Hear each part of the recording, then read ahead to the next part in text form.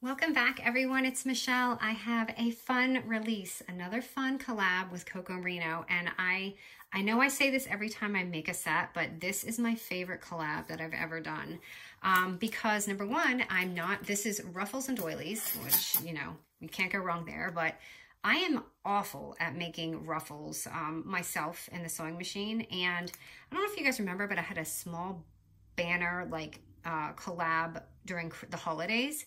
But I was like, oh my gosh, we need to make it bigger so we can use it on bags and things. So I'm gonna show you some really fun samples that I did with these, and I want you to see the stamps. Okay, I love the stamps. I have to use the stamps.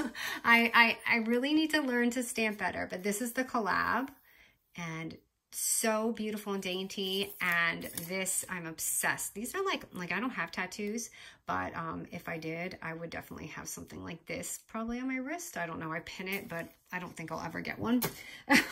So all right, let me show you some of these examples, and I have to say I was obsessed with this paper because Sophie Paper Sweets 09 on Instagram, she started posting these strawberry pictures, and that's why I got this paper, okay?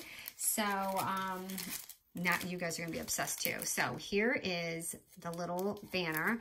Now I wanna show you, and I'm gonna do a banner with you guys because I want you to see how you do it, because I know it's probably intimidating for someone who isn't used to doing ruffles. So this is this size here.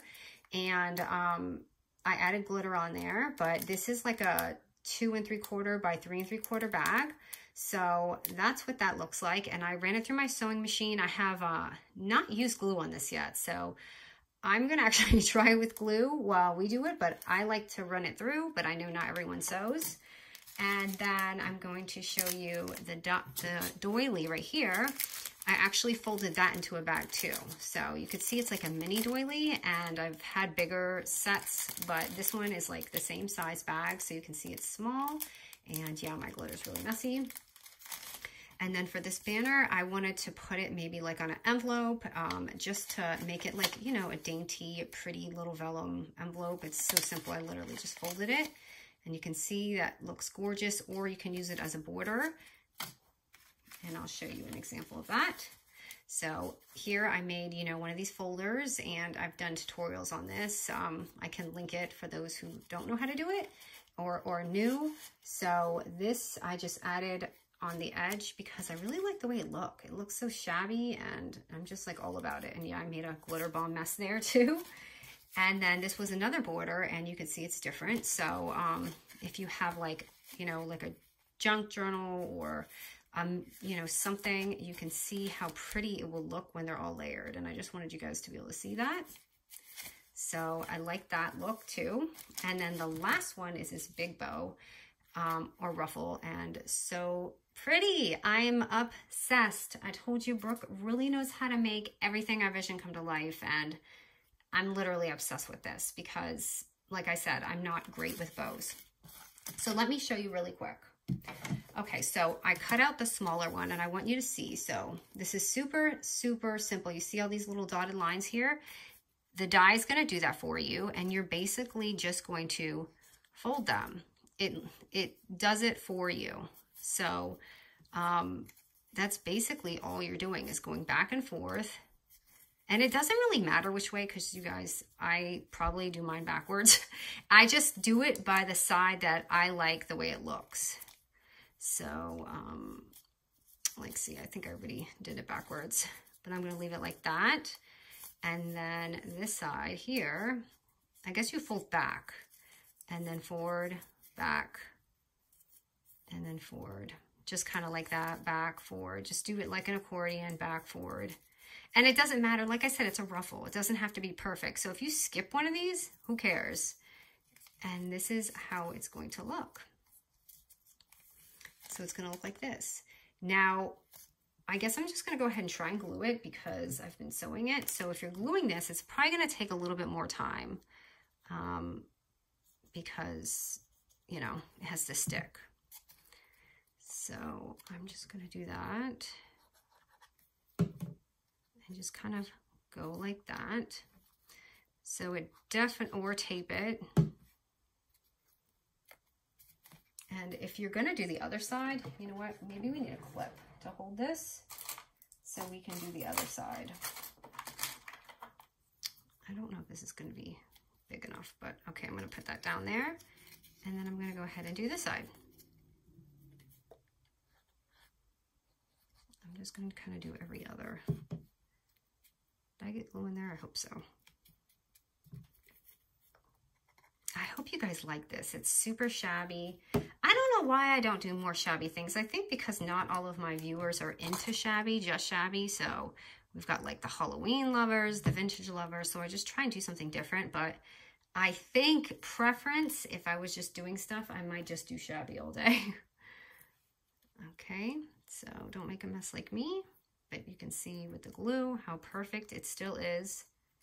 It's just a little bit more frilly with, I don't think it's dry yet. Just kind of holding it down.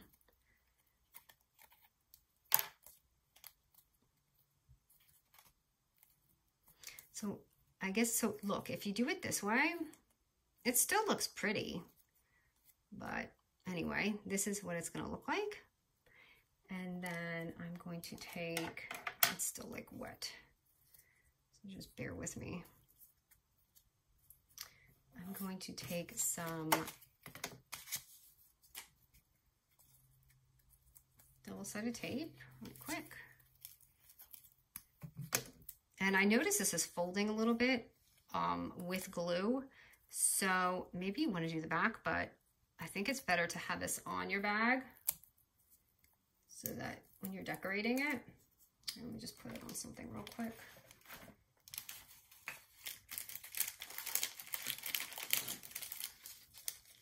Here's my baggie. So I'm just gonna put it on here. I'm not folding it yet, just so I have something to, so it stops folding on me. And then I'm going to grab some double-sided tape. I'm just using this.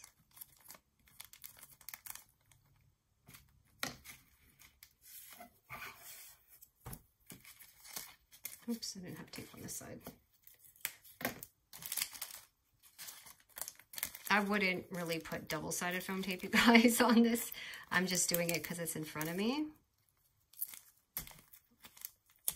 Okay. But I do use the double-sided on this part. So let me grab this. I'm just grabbing another double-sided tape or foam tape. And then have it like that. Let me see if I have something that's sticking here. So you can see what it looks like. But do you see how simple that is?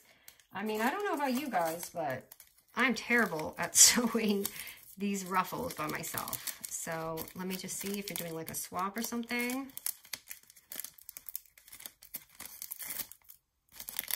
And again, do not use double-sided foam tape on the back. You can see just how gorgeous. And the rest is pretty, I mean, aside from the ruffles, I just wanted you to see, you know, what it looks like. And by the way, for the glitter, duh, I forgot that part. You guys probably want to know how I did that. That was just a mess. But I wouldn't, this tip, I lost my tip, so it's a little messy, but I should have done that before I did this and I forgot.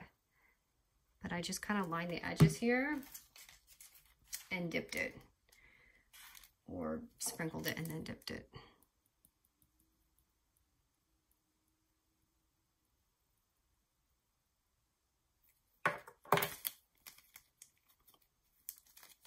So you see, so pretty. Definitely obsessed with this, and I hope you guys like it too. I can't wait to hear what you guys think about it. But that's it. And if you guys have any more questions, I would be more than happy to answer them regarding this kit. But I think I explained like the hardest part for someone who doesn't know ruffles. All right, guys. And this is obviously on Cocoandreno site. You don't have to be, be a member to get this. If you want to just purchase the set, you can just do that. But otherwise, it's cheaper if you are a member. But like I said, you can purchase this individually. All right, guys. Thanks so much.